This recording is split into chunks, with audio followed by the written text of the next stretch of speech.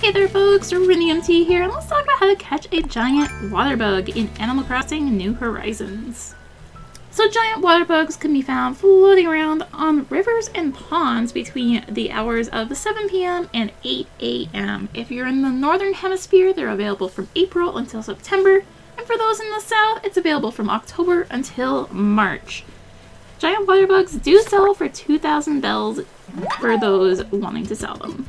So thank you for watching. If you found the video helpful, consider liking, commenting, and or subscribing. If you really found it helpful, consider supporting the channel. All support greatly helps her keep being content like this. You can find the links for that in the description, along with links to me on social media. So thank you again for watching, and until next time, this is rinimt signing out.